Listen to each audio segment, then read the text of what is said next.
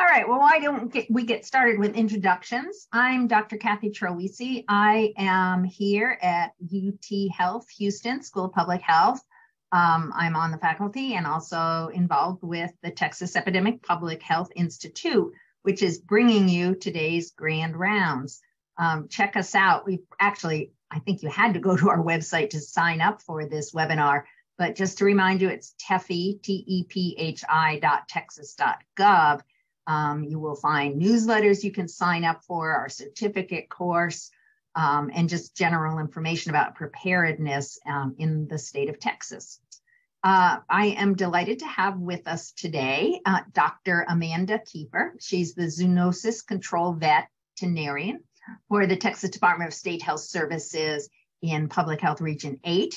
She obtained her doctorate of veterinary medicine from Iowa State University, along with her master's of public health from the University of Iowa. And then she served as Army veterinarian for 5 years, and in 2013 achieved the status as a diplomat of the American College of Veterinary Medicine. She worked as an instructor and program director for the Blinn Veterinary Technology Program in College Station from 2015 to 2017, and then joined the Texas Department of State Health Services in 2018. She currently lives in San Antonio with her husband, Adam, their 4 children, and like any good veterinarian, a menagerie of animals. And she's going to be speaking to us today about vector-borne diseases in Texas, a timely topic as we enter mosquito season.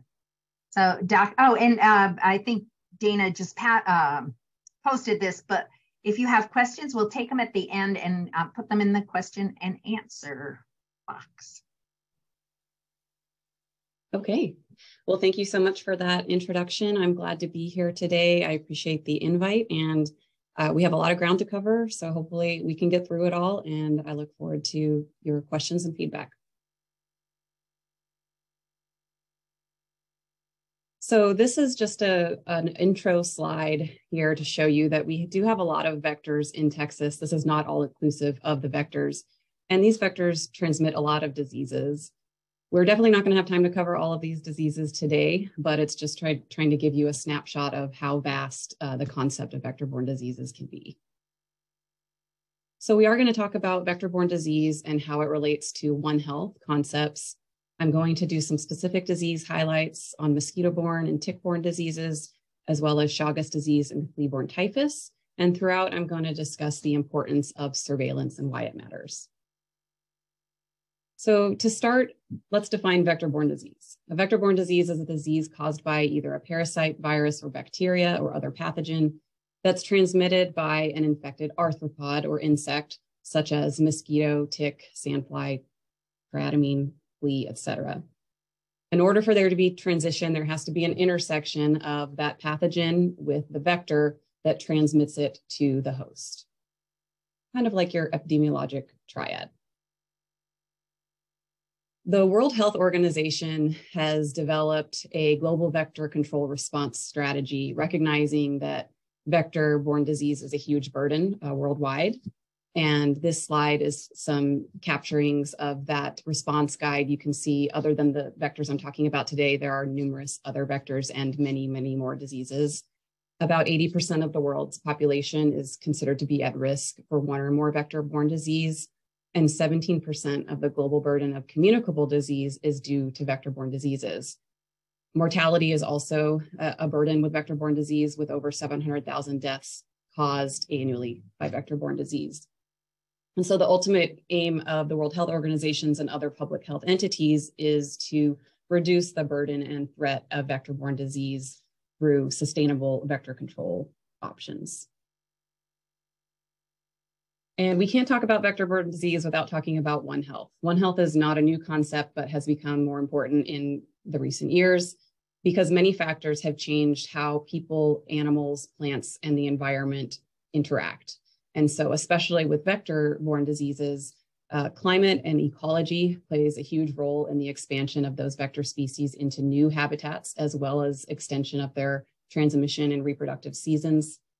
The movement of humans and the settlement, travel, and trade of humans into those habitats increases the risk that we have with those species. and sometimes new species.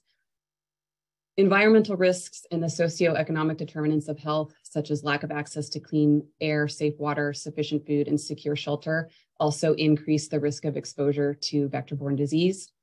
And the domestic animals in our human environment, both our pets and other animals, serve as intermediate hosts from vector-borne disease to humans. And so that intersection also plays a huge factor. So let's take a look at some of the case counts of vector-borne disease in Texas. Keep in mind, this chart is not all inclusive. I just try to hit some highlights, and it is broken down by vector groups between mosquitoes, ticks, and other. And you can see here that among the mosquito-borne disease, West Nile virus causes the highest number of cases. Dengue is a close second, but it is important to note that the majority of those cases are travel associated from endemic areas, whereas West Nile virus is considered endemic in Texas. Among tick-borne diseases, we can see the Lyme disease and spotted fever group rickettsiosis, previously Rocky-Mounted spotted fever, account for the majority of tick-borne diseases. I do want to also emphasize here that while we do get sporadic cases of Lyme disease, Texas is not a high incidence state for Lyme disease, and we'll get into that when I cover Lyme disease a little bit later. And then lastly, among other vector-borne disease, we have Chagas disease and flea-borne typhus. Looking at all of these together, you can see that flea-borne typhus is in fact the most common reported vector-borne disease in Texas. And just kind of looking at all of that in a lovely little chart form. So we have mosquito. So this is showing the count of vector-borne disease cases in Texas by vector type over the past 12-ish years. And we have mosquito-borne with West Nile predominating, tick-borne, kind of a tie between spotted fever and Lyme disease. And then among the other, flea-borne typhus kind of leads the way. So getting into mosquito-borne diseases, I do want to start with just a quick distinction between floodwater mosquitoes and vector mosquitoes. So for our preparedness folks out there, disaster response folks, floodwater mosquitoes are considered not to provide a public health risk in that they don't carry disease. However, they do impede recovery efforts because they are a nuisance. And so after a flooding event, you're more likely to have these nuisance mosquitoes predominate because after rain or flooding, the eggs are flushed out of soil and stimulated to hatch. So these mosquitoes after a flooding event are the first mosquitoes to show up within days to weeks after that initial, again, water accumulation or rainfall. They do not lay eggs in standing water. Compared to vector mosquitoes, our disease-carrying mosquitoes that transmit diseases such as West Nile, Zika, chikungunya, dengue, they're not likely to increase immediately after a flooding event, but they do lay eggs in that stagnant water. So following a disaster response, there should be efforts to contain source reduction and remove standing water so that those mosquitoes can't come along after the fact and increase their habitats and transmission. So you would see these 2 weeks to 2 months following a severe weather event, and their life cycle continues as long as that stagnant water remains available. So getting into those vector-borne arboviruses, mosquito-borne diseases are called arboviruses, and they're defined as viruses transmitted by arthropods. So it's in the name arbovirus. Arboviruses cause illness in humans. Illnesses can range in severity from acute and benign to mild or severe. So you will have a range of symptoms depending on the disease. Arboviruses can be transmitted and maintained in 4 different transmission cycles, namely the sylvatic, urban, epizootic, and zoonotic cycles. So the sylvatic cycle in the middle is when viruses are transmitted and maintained in their natural hosts, such as birds, non-human primates, and other mammals. These sylvatic or wild cycles are usually located in human, uninhabited, or forested areas, so with little exposure to human contact. What happens with urban cycle is spillover occurs because now humans are either entering into that uninhabited area or the vector is moving into the human area, and we have a spillover where those naive human populations become infected. The humans are typically, in this case, what's called a dead end host. So they don't serve as additional infection to later hosts. Many virus infections are transmitted by the bite of the mosquito, but if you have infected animals and infected humans, that's how new mosquitoes can pick up the infection and then transmit it from there, which is how epidemics are caused. Then we have the epizootic cycle on the right, which is pathogenic arboviruses among animals, domestic animals such as pigs, horses, et cetera. And when those epidemics occur in animals, eventually we can have the zoonotic cycle where handlers of those animals, or again, mosquitoes that parasitize those animals, can then infect humans. So it is kind of a complex cycle of transmission, but you can see there's multiple ways that One Health and environment plays a factor here, and our contact with those animals can result in infection. When talking about arbovirus transmission, you've already heard me use some of these terms. We have to consider the different vector and host relationships. So we typically talk about amplifying hosts or reservoir hosts, which are the host animal where the virus multiplies and serves as the source of infection to new mosquito vectors. Then we have bridge vectors, which incidentally maybe pick up the infection from the amplifying host, but then become a bridge to bring that infection to the dead end host, which would be the animal or human. And the dead end host is that infected host that does not typically have enough virus to transmit it to other vectors. That's why they're called a dead end host. So arboviral activity in Texas is usually limited, but to certain ones, like we already talked about, West Nile is the most common. We do see St. Louis, Eastern equine, dengue, and sporadic cases of other diseases. Since the mosquito vector species for each of these diseases does exist in Texas, though, the potential always exists. And I do want to make just a small note, since malaria is listed here. Malaria is considered eradicated in the United States. So when we do see cases of malaria, they're typically travel associated or imported. But again, the Anopheles mosquito does live here. And so this is not an all-inclusive list by any means, but I picked some of the highlighted vector mosquito species in Texas, where we have Aedes mosquitoes, Culex mosquitoes, Culiceta, and Anopheles.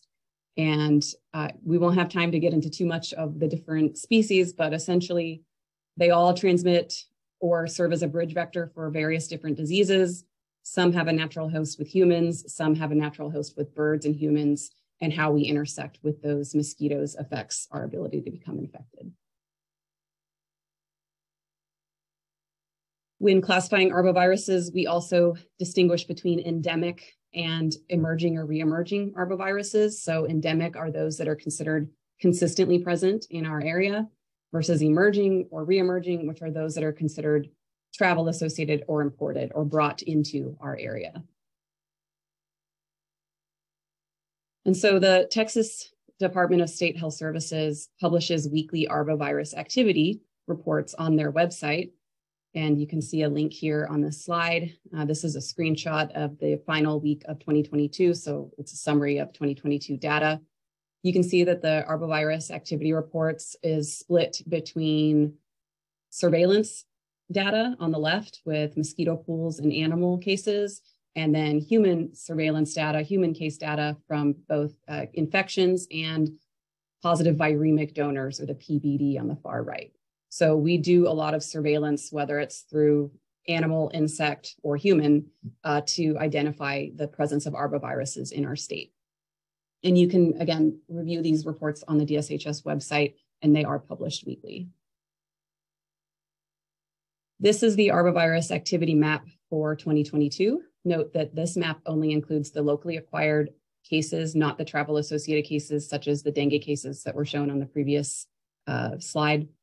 But we can and occasionally do have locally acquired dengue cases. The last locally acquired dengue case in Texas were in 2020 in Hidalgo and Webb counties. So getting into some of the diseases specifically, starting with West Nile virus, it was discovered in Uganda in 1937 and arrived, some of you may remember, in the United States in 1999. Its primary vector is the Culex mosquito, and primary reservoir are birds. And you can see from this graph by the CDC, case incidence does fluctuate from year to year. Again, that's really dependent on the species abundance, the vector ecology, and other factors. but we do tend to see peaks and valleys of West Nile case reports. In the United States, about 1,300 are infected per year, and thankfully death is rare. Prior to 1999, cases and outbreaks were isolated to Africa, Asia, Europe, and Russia. But like I said previously, it is now considered endemic in the Americas. There is no treatment or vaccine for humans. There is a West Nile vaccine for horses. And among human infections, older adults tend to be at highest risk for severe outcomes.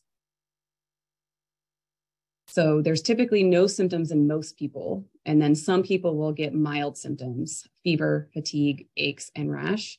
And you're going to see fever, fatigue, aches, and rash for almost all vector-borne diseases, and certainly zoonotic diseases. Kind of fever and rash are the hallmark of those conditions. But it does give you a good clue that there may have been a zoonotic exposure. And then severe outcomes in a few. So in those high-risk individuals can develop neurologic outcomes of encephalitis and meningitis. In Texas, last year, we had 36 human cases, 7 deaths, 12 positive viremic blood donors, 410 positive mosquito pools, 10 positive horses, 1 positive bird. So again, we do see a lot of West Nile activity every year. And breaking that down into the mosquito surveillance data by week of collection, you can see there is a seasonality to West Nile virus. As Kathy mentioned, we're coming up on that season pretty soon. So moving into kind of the summer and late or early fall months is when we see peak activity. You can see also here that in 2021, we had a lot higher incidence of positive West Nile virus mosquito pools, positive pools. And those mosquito surveillance data does tend to correlate with human cases. So here's the human cases data for that same period. And that's why, again, surveillance is important, because if we do mosquito surveillance, we can maybe predict the possibility of human outbreaks and target our public health interventions towards those communities. I just want to briefly talk about St. Louis encephalitis virus. Before West Nile virus, it was the most common cause of arboviral disease in the United States. The primary vectors are Culex mosquito, similar to West Nile, and the primary reservoir are birds. For St. Louis encephalitis, less than 1% of the infections are clinically apparent. Again, you're going to have fever, headache, nausea, maybe fatigue. Again, older age is a risk factor. And then the concern with St. Louis encephalitis is that 90% of infected elderly go on to develop encephalitis. It is thankfully rare. You can see here these case reports are much smaller in comparison to West Nile, but it does occur in the United States. And we do have sporadic reports. So in 2022, we had 1 human case and 2 positive mosquito pools. The human case was in Harris County and the mosquito pools were in El Paso. Eastern equine encephalitis is transmitted in its sylvatic cycle through the Culeceta mosquito, and then bridge vectors, Aedes and Culex, play a role in the transmission to the dead end hosts of horses and humans. It is also rare in the United States, more often occurring on the Gulf Coast. Horses are the main dead end host, and there's a 90% mortality rate of horses that have the encephalitic syndrome. Thankfully, this can also be prevented, though, with vaccination and mosquito control. As opposed to West Nile and St. Louis, there are more severe outcomes for Eastern equine encephalitis in humans. About 30% of those affected will die, and those who survive end up about 90% with permanent brain damage. So that is definitely a concern. Again, we see higher risk in the older population as well as the younger immuno-naive population. Again, rare, we have not had a reported human case in Texas, but we have had positive mosquito pools and horses. So last year we had 1 positive horse. The activity is typically seen in East Texas. In 2021, we had 2 positive mosquito pools and 6 positive horses. So the potential does exist, knowing we do have the vector here. And just switching from endemic arboviral diseases to emerging or imported diseases, I want to talk about dengue. because that's one of the other most common. It is spread by Aedes mosquitoes, and this is a really globally important arboviral disease. About 400 million people are infected per year, and about 1 in 4 of those become sick, as well as about 40,000 deaths per year.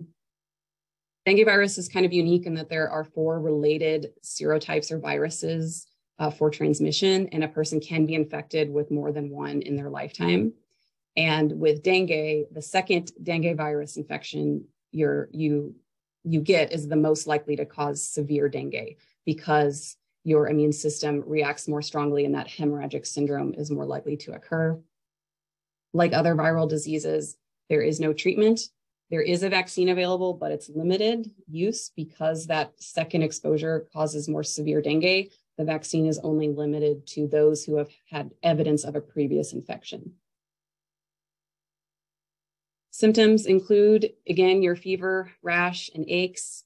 They typically last about 2 to 7 days, and most people recover in about a week, but about 1 in 20 will get sick with severe dengue, which consists of shock, internal bleeding, and sometimes death. Again, if you've had dengue in the past, you're more likely to develop the severe dengue. Infants and pregnant women are at higher risk. And we see dengue cases throughout the United States, most often travel associated. On this map, only Florida and Arizona had locally transmitted cases in 2022. The rest were all, again, imported or travel cases. The last locally transmitted dengue cases in Texas, as I mentioned earlier, were in 2020. And so here's just a map of the 2020 data. So what do we do to prevent these diseases, knowing that there's no specific treatments available? So we have kind of 4 key points. We can prevent mosquito breeding, protect against mosquito bites, protect against non-vector transmission, and protect against travel exposure. Along with those recommendations for the public, we have integrated pest management with insecticides and larvicides. We have surveillance to help establish trends and predict potential outbreaks, and then vaccination and prophylaxis where available. So preventing mosquito breeding, there are several described methods and many resources available for this. Some of the standard recommendations are listed here. Essentially, we know that female mosquitoes lay their eggs in and around water habitats. So as I mentioned before, it's a lot about source reduction and removing those habitats. With integrated pest management, you can prevent breeding or the perpetuation of these species through insecticides, larvicides, and taking action in communities based on response of population abundance or other concerns or surveillance data. To prevent mosquito bites, patients must basically avoid exposure to mosquitoes and or prevent access to the mosquitoes for biting them. So here's some common recommendations. Staying inside and limiting outdoor activities during peak mosquito times, which tend to be dawn and dusk. Wearing approved insect repellents, covering up skin when you have to be outside, treating clothing with permethrin if you're taking part in prolonged outdoor activity. Those are just a few examples. And then we have non-vector transmission. So we've been talking mostly about the transmission from the vector to the host, but we do know that some of these arboviruses can be transmitted in other ways. So we know that Zika and dengue can be transmitted through sexual intercourse. We know that congenital transmission is possible with Zika, chikungunya, dengue, and malaria, so from mother to baby.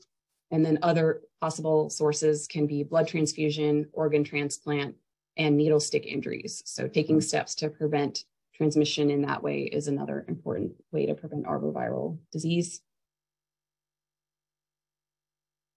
I mentioned that there are limited vaccines for arboviruses. So I talked a little bit about the dengue vaccine. It's limited to those with previous infection in endemic areas. There is a yellow fever vaccine for those traveling to Africa, South America. I mentioned a West Nile virus vaccine for horses, and it does come in a combination vaccine that it also includes protection against Eastern and Western and sometimes Venezuelan equine encephalitis. So that's definitely recommended here in our area. And then Japanese encephalitis virus is vaccine preventable, and this virus occurs mostly in Asia and Western Pacific. So we do have some vaccines, but Stopping the mosquito transmission cycle is key. And again, to emphasize importance of surveillance, I've already kind of mentioned how weather, climate, human activity, vector activity, host activity can all influence the transmission of these diseases and the incidence of those hosts and vectors in the environment. So with surveillance, we can inform our integrated mosquito management programs. So doing mosquito surveillance, identifying what mosquitoes are in the area, identifying if they contain those viruses, can help lead to providing those public health interventions, whether it is mosquito control, whether it's putting out public service announcements on the risk in the area, reminding people to prevent mosquito breeding and mosquito bites, and then as well as being able to establish trends for your environment, your jurisdiction, so that you can begin to predict when it's time to enact those interventions. A component of any good surveillance program includes looking at the species that you have in your area, the abundance of the population, where in the area it's located, what time of year they're most predominant, which species carry which arboviruses, and their susceptibility to insecticides. And so you can determine all that data through surveillance with your surveys, your mosquito collection and identification, as well as pathogen testing and insecticide resistance testing.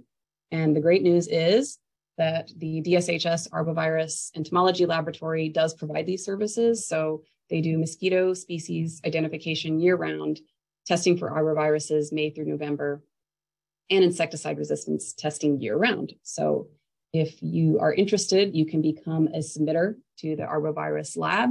It's typically health departments, mosquito control or public work districts, universities, military that submit. And we'd be happy to help get you set up. So you can contact your regional zoonosis control for information on that.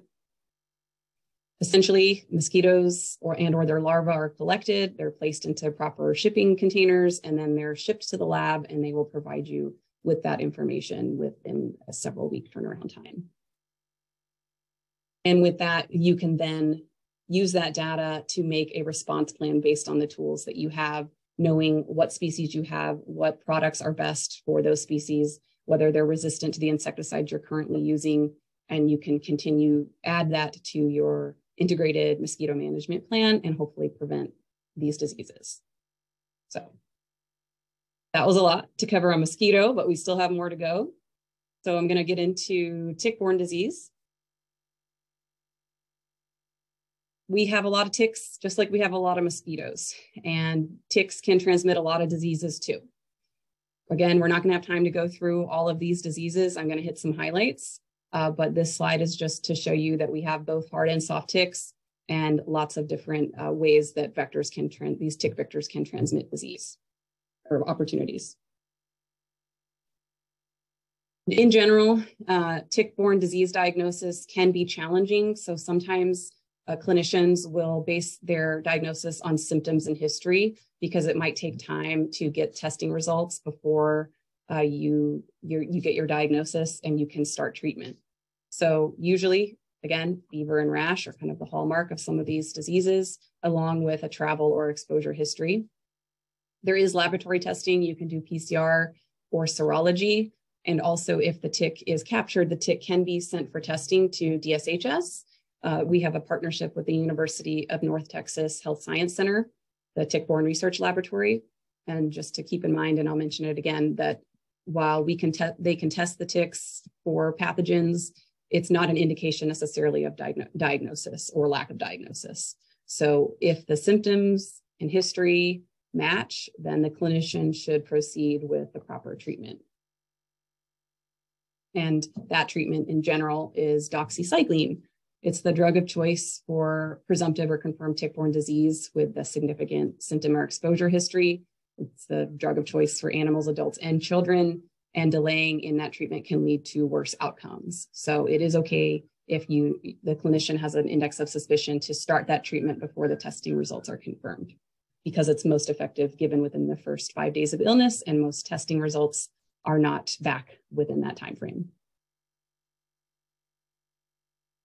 In general, prevention for tick-borne disease is multifaceted. So similar to mosquito-borne, you want to prevent those areas where ticks like to inhabit, remove brush piles, remove grass, maintain a barrier between your home and the outer areas, keep your gardens clean, keep deer out of your yard. For your animals, you can check them for ticks, but also there are vaccines for Lyme disease in animals, as well as flea and tick preventatives. And then you can prevent tick bites on yourself by also wearing repellent.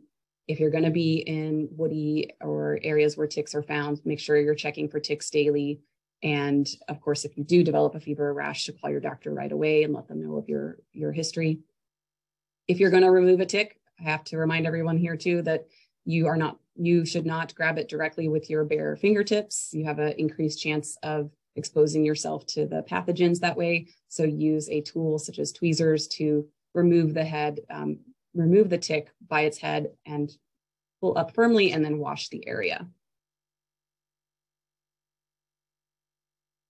So I already mentioned Lyme disease we are not a high incidence state for Lyme disease, but we do get a lot of questions about Lyme. So I'm going to go through that. The causative agent is a bacteria, Borrelia burgdorferi, and the primary vector are Ixodes ticks or deer's ticks. The reservoir species are small mammals, deer, and birds. And so the primary risk factors for Lyme disease are having recreational activities in those type of tick habitats or travel to an endemic area. For Lyme disease, the tick has to be attached for a long period of time, usually about 36 hours to transmit the pathogen. So Lyme disease is the most commonly reported vector-borne disease in the United States, but it's geographically focal. So the majority of cases occur in Northeast, Mid-Atlantic, and Upper Midwest regions as shown here. And we just have sporadic cases compared to those regions. In humans, symptoms can include a bullseye rash in about 70 to 80% of infected persons. That rash is also known as erythema migrans or EM. It begins at the site of the tick bite about 7 days after exposure, and it can vary in size and appearance. It doesn't always look like a classic bullseye, but if the rash or target area is greater than 5 centimeters, it can be considered as part of the diagnosis. And then other acute symptoms can include fever, fatigue, and sometimes facial palsies and joint swelling.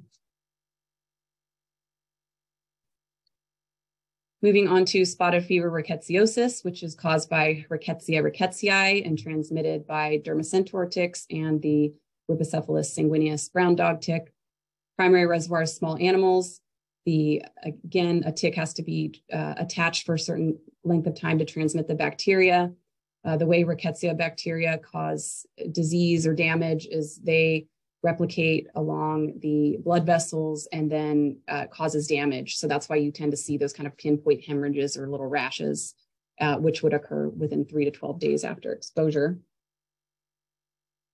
Spotted fever rickettsiosis cases are reported throughout the United States, but 5 states account for over 50% of those cases, which are Arkansas, Missouri, North Carolina, Tennessee, and Virginia. And they tend to see communities with large numbers of free roaming dogs as the primary sites of exposure because the dog tick is responsible. Symptoms, again, fever, headache, rash. The rash for spotted fever tends to start on the extremities in about 90% of cases. And then other symptoms, as well as thrombocytopenia, which is low platelets, and elevated liver enzymes. Without treatment, it can progress to late-stage illness, which includes altered mental status, respiratory distress, and multi-organ system damage. So this is where that prompt treatment with a suspicion of tick-borne disease can help prevent those severe outcomes. Similar to spotted fever rickettsiosis, we have Rickettsia parkeri rickettsiosis, which is a tongue twister. It's very similar, but it is a milder condition. One unique feature is the rash is different, or there is no rash, but there is an inoculation eschar, which looks kind of like a dark colored scab with redness, as shown in the picture here on the right. It is spread by the Gulf Coast tick. And the reason I'm just bringing this up is commercial testing for this condition is not readily available. and spotted fever antibody tests tend to cross-react with Rickettsia parkeri rickettsiosis. So if you have a suspicion, you can request additional laboratory testing through DSHS to determine if you have a Rickettsia parkeri case versus a spotted fever case. And again, don't delay antibiotic therapy regardless, especially if you're considering tick-borne disease. Then we have tick-borne relapsing fever, which is caused by Borrelia species, and this is a different Borrelia species than Lyme. And this is unique in that it's transmitted by the soft ticks, the Ornithodorus ticks. And soft ticks are unique because they don't require a long time to feed. They can just be attached for a short period of time, fall off and do their thing, and then transmit that bacteria. The known risk factors for tick-borne relapsing fever, where we've seen sporadic outbreaks, have been among people who sleep in rustic cabins and activities in and around forest, caves, and burrows, because this is where those ticks tend to reside. It's called tick-borne relapsing fever because it does just that. It's a fever that kind of comes and goes and relapses after a period of days. And so you'll see that recurring cycle of symptoms of, 3 days fever, 7 days no fever, 3 days fever, 7 days no fever.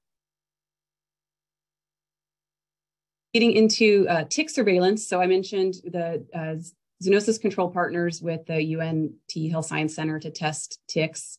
And right now they're testing for Borrelia, Ehrlichia, and Rickettsia species. And you can request additional testing for other species if you have a suspicion for that, and it does incur an extra fee.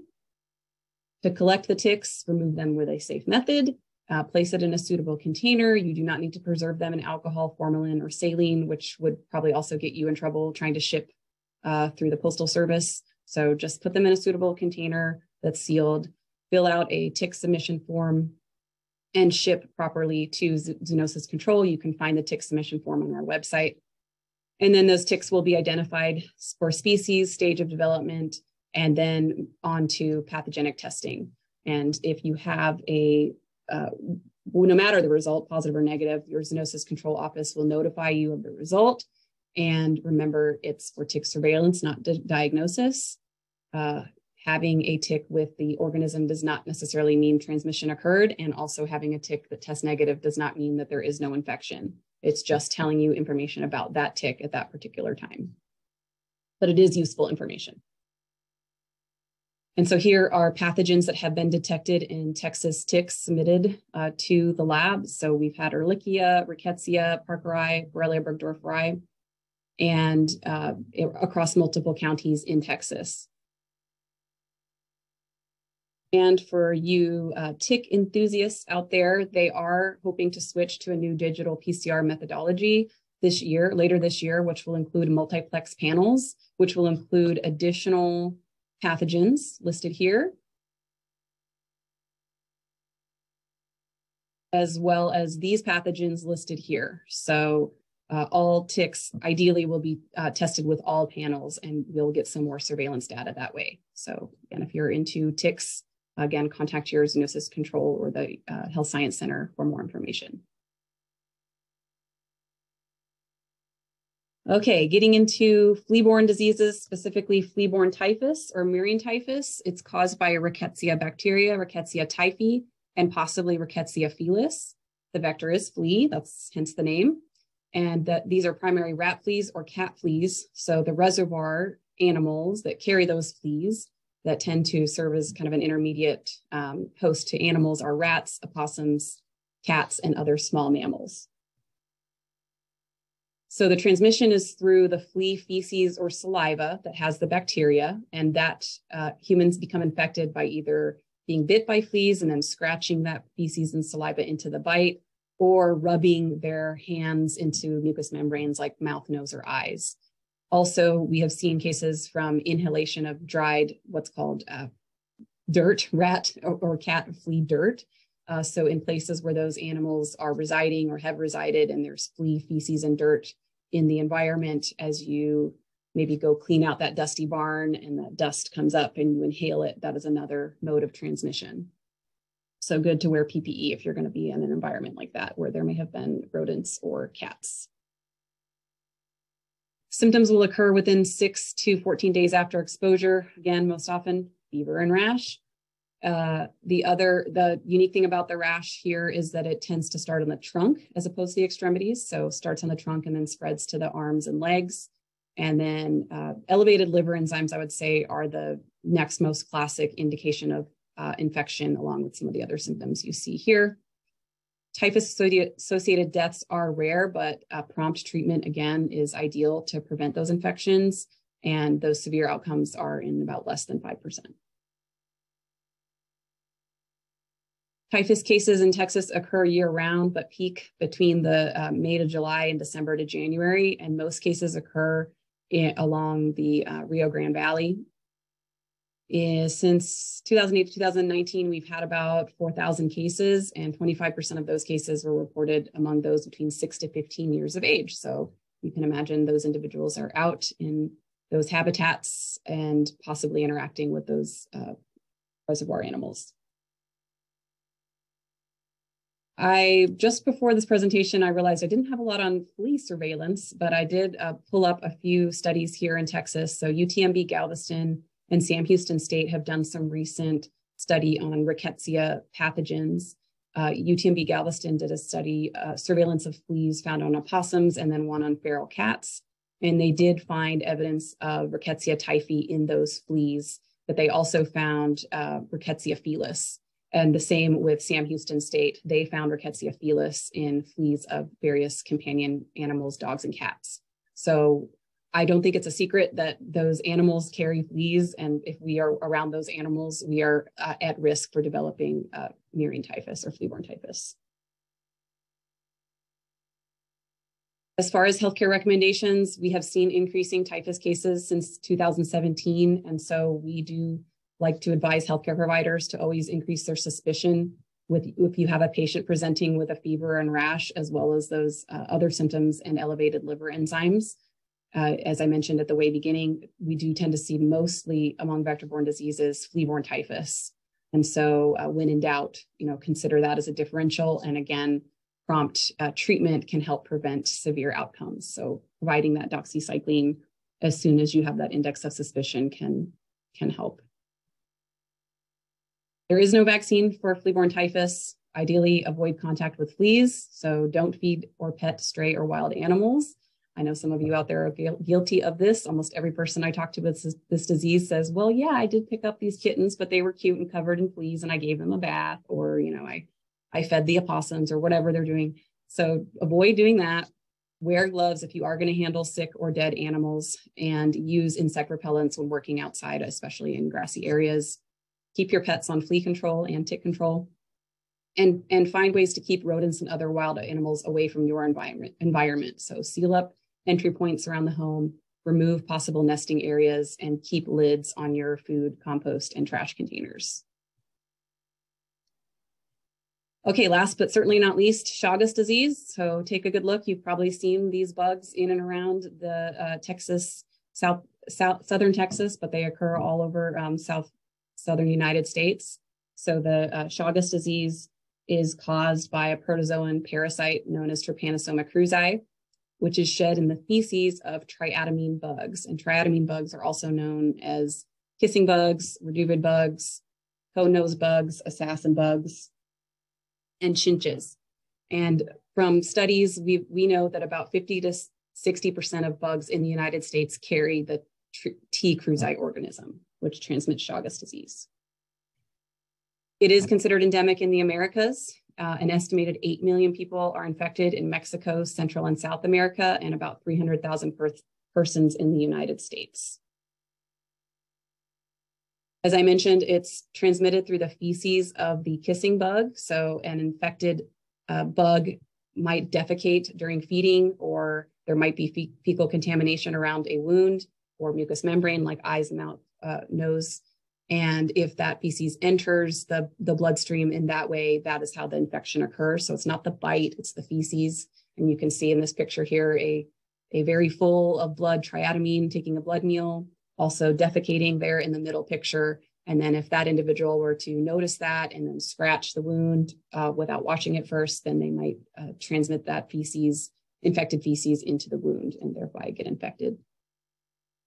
Other methods of transmission can be mother to baby, so congenital, contaminated blood products, such as through transfusions, organ donors, laboratory accidents like needle sticks, and contaminated food or drink. And there are cases in the Southern Americas of unpasteurized drinks, especially acai berry, I think is coming up as a high risk product. So unpasteurized products where the bug may have defecated or contaminated the product. This is the life cycle of the Trypanosoma cruzi. So the vector, the bug, will pick up the T. cruzi organism from the bloodstream of an infected person or animal, and then it replicates inside the bug and ultimately goes through a life stage to where when the bug then feeds on the next host or person, those organisms invade the host cells and they start to replicate and reproduce. And while they're replicating and reproducing through their life cycle, they cause tissue damage. And that is the hallmark of Chagas disease, is the tissue damage that occurs many years later after initial exposure and typically involves heart or GI system damage. So we have acute and chronic phases of this disease. The acute phase is often asymptomatic or mild or no symptoms or non-specific symptoms, just like your fever and rash. Maybe most people just think they have a bug bite. The local swelling where the parasite enters the body is characterized as a shigoma. So it's kind of, again, it looks like a bug bite with a swelling. And then one hallmark of acute Chagas disease would be the Romagn's sign, which is shown in the bottom right, which is a swelling of the eyelids on the side of the face where the either bite or feces were rubbed into the eye. So it's kind of like a swelling, a reaction, an immune reaction to the exposure. Rarely you will have acute events such as myocarditis, encephalitis, or pneumonitis. Most often symptoms are going to resolve on their own with the person not ever even knowing they were exposed. But what's concerning with Chagas disease is the chronic phase. So it can go between what's called the chronic indeterminate or the chronic symptomatic phase. So the indeterminate phase is a latent infection where 70 to 80% of people just remain asymptomatic their whole life while carrying the organism. Whereas chronic symptomatic phase is where those latent infections progress to a symptomatic infection. So at this point, the organism has caused enough damage to result in complications. And those complications usually are heart disease or GI disease. So with heart disease, you're going to see cardiomyopathies, heart failure, arrhythmias, and cardiac arrest. And with GI disease, you'll see megaesophagus or megacolon. But the mega syndromes are more rare, only about 10% of cases. So by and large, you're seeing the heart complications. Diagnosis can be challenging. So again, if in the acute phase, if you don't know you've been exposed, you might not have had the opportunity to get a blood smear, and you can only really detect the circulating organism in a blood smear in the first 8 weeks after exposure. And even then, a single blood smear might not find the organism you're looking for. So we don't routinely recommend blood smears, but we do recommend serology. So serology will look at the level of antibodies of the organism in the blood. And if those are positive, then we would follow that up with a confirmatory test or PCR test, which detects the DNA of the organism in blood tissue. And so when you have a confirmation, then treatment would be recommended depending on your age and symptoms. And the zoonosis control programs can help you determine the best steps for laboratory diagnosis. And the DSHS lab also does now offer T. cruzi serology, IgG. If you have a confirmed diagnosis, follow-up should include a medical history, physical exam, and ECG. And following those results, treatment may be indicated. Treatment is antiparasitic medication, and it's always recommended for acute congenital infections as well as patients without advanced disease. If the patient has advanced disease or is older in age, the antiparasitic medications are not going to stop the damage that's already been done. So in lieu of the complications that the antiparasitic medications can cause, sometimes it's recommended for no treatment and just management of the clinical symptoms. We have Chagas disease in Texas. We have locally acquired cases. We have positive triatamines. We've had positive animals. So this disease is definitely here. And if you haven't been exposed or seen or heard about it yet, you probably will. And if you do, you can always give us a call. Texas does have one of the highest number of diversity of triatamine species. So in that very first picture, I showed all the species across the top of the slide. So you can see Texas has a high number of species, but in gray here are states that have reported at least one species. So while most people think it is only a disease of the South America, it's obviously here in the United States, and we do have the kissing bug vector here. The word autochthonous is always fun to say. These are cases in the US that are considered locally transmitted, or people who were not born or had traveled to an endemic area. And there was a recent study in 2020 about looking back at the case reports of confirmed or suspected locally transmitted cases in the United States. And they did find some common risk factors among those cases. And the highest common risk factors were having rural residence in your lifetime, a history of hunting or camping, history of agriculture or outdoor employment, or a lifetime sighting of the vector or knowledge of the vector. We can also test triatamines for surveillance. So if you have a bug found in your home or has bitten a human, DSHS can provide testing, and the CDC can do a pathogen test, as well as whether it's taken a human blood meal. So that can help it guide your treatment or diagnosis. And if you have a bug found outside of the home, you can also submit it to the Texas A&M University Kissing Bug Citizen Science Program. And I can see I'm getting short on time. I want to have enough time for questions. I'm just going to quick highlight that we do know that animals can have T. cruzi, the kissing bug. Community Science Program has a lot of great publications and resources. I put the link here, but they have shown seroprevalence in multiple mammalian species to T. cruzi, from dogs to bats. And dogs can get Chagas disease. We do get case reports of dogs with this condition. They tend to eat the bugs instead of having the mucous membrane or bite exposures. And outdoor dogs and working dogs are at highest risk. To prevent kissing bugs, you need to prevent their nesting or bedding sites. They're essentially looking for a blood meal. So remove those host reservoir animals or any poorly sealed walls or cracks in and around your home. If you have outdoor pets, keep them in at night or in an enclosed, sealed space so that bugs cannot come up, onto that porch or into that kennel to expose them. Examine your pet's bedding for kissing bugs.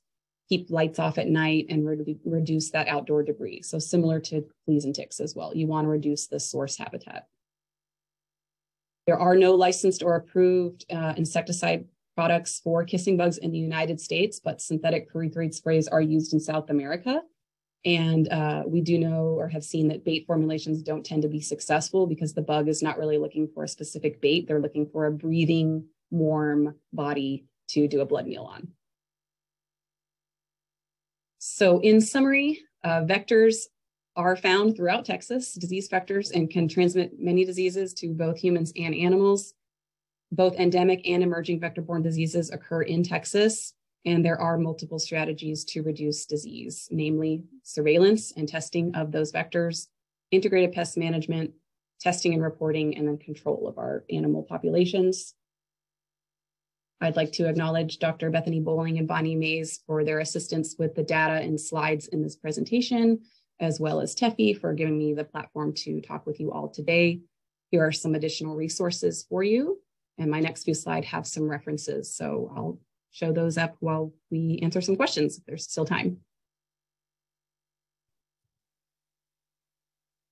All right, thank you so much for this comprehensive overview of vector-borne diseases in Texas.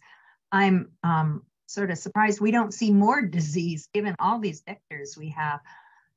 There are, well, one question in the chat from Laura Pawanka. Do you know if Texas or other states will ever genetically modify mosquitoes like Florida did? I do not know if they will, but I don't see why not. There's a lot of vector control programs that are looking for new and novel ways to prevent mosquito-borne, especially transmission. And another question from Jane Shen Gunther, who, commercial, makes the D-PCR tick pathogens panel? I'm not sure. I don't know the answer to that question, but I can find out. All right. Jane, I think you have Dr. Kieffer's contact information. Maybe you can contact her directly, or you can find her on the DSHS website. I had a question for you. You mentioned about the increase in typhus since 2017. I know this was the subject of an MMWR report, but what are the reasons that we're seeing this? Do we know?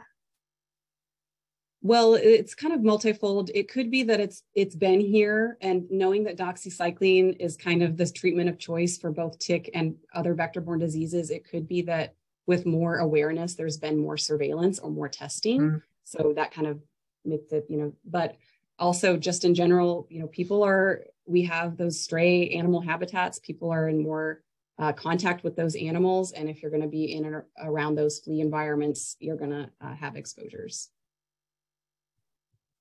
Great. And let me see if are arboviruses shed in stool?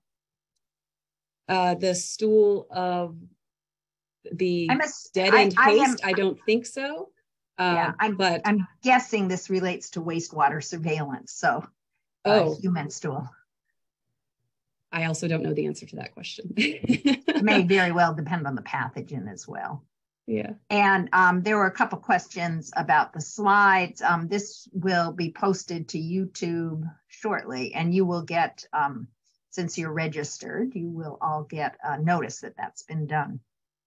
And one last question, if it's not too long an answer. You mentioned how we don't have vaccines against most of these arboviruses.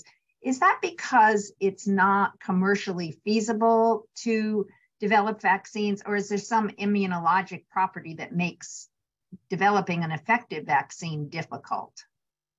I don't think it's an immunological property. For example, we have the vaccine for horses.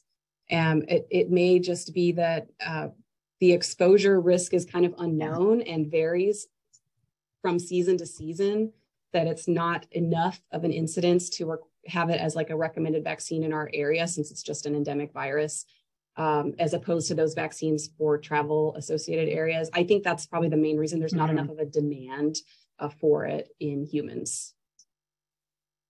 But it doesn't mean people aren't working on developing it. Yeah. All right. Thank you so much for a great talk. I forgot to say at the beginning about our upcoming Grand Rounds. I am arranging for one on avian influenza in May, but I don't have the date yet. And actually I did say this, didn't I? But it's good to remind you again. June 21st is one on noroviruses. So some kudos in the question and answer for you, Dr. Kieffer. And thank you so much for joining us today, you and everyone on this webinar. See you in 2 months. Thank you so much for your time. Bye-bye. Have a great day.